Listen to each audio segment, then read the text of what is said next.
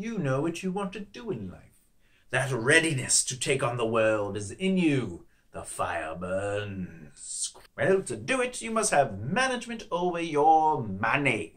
How does one even do that? Well, first things first, figuring out what your average monthly overhead is and creating a budget.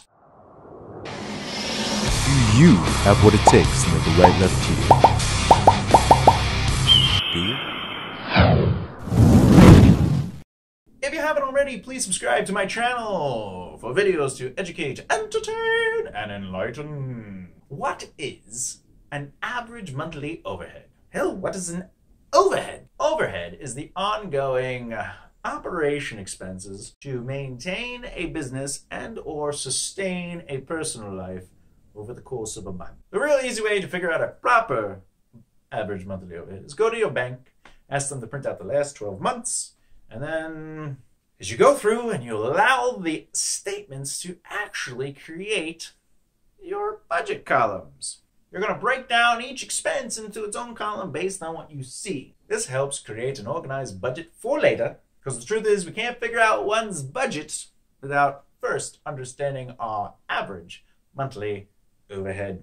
A budget and budgeting are two different things. A budget is a list of expenses and their caps, and budgeting is keeping track of your expenses and staying within or under those caps. These ideas are skills which can be learned. Creating habits to record these expenses into a phone app, maybe even a computer or spreadsheets, is a skill that must be honed to see success come to you. And of course, saying no when you are close to your cap or hitting your cap on your expenses is a successful trait that you should start adapting and creating habits for. Moreover, as you develop your skill to budget in real time, you'll be able to adjust caps on the fly, because adding to and subtracting from the value of a particular column is an important skill to acquire.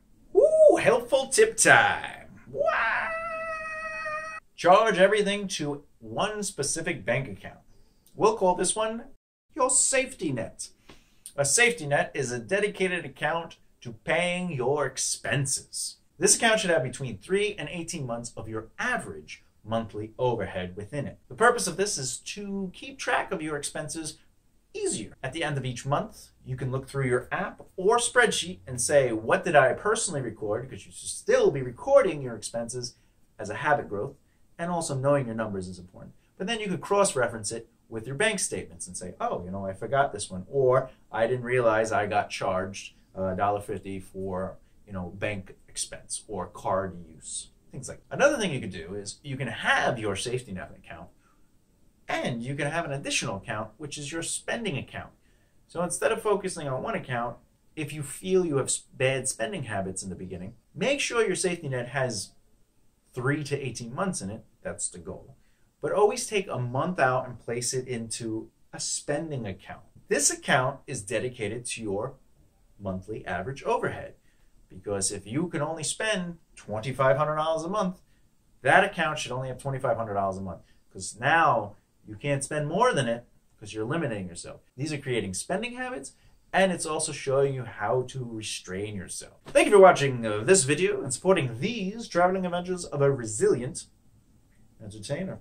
Please like, comment, and share, along with subscribing for future content. This is indeed an interactive series, and I will happily respond to productive questions within the comments section below. And for those who are deciding to share the video, please @ Thomas J. Bellezza, and I will happily share your content in return. And as always, don't work too hard, but be productive. Peace and harmony, my friends. Do you have what it takes to make a right left here? Do ya? Oh, do ya, punk? Do you have what it takes? These are questions I often ask myself.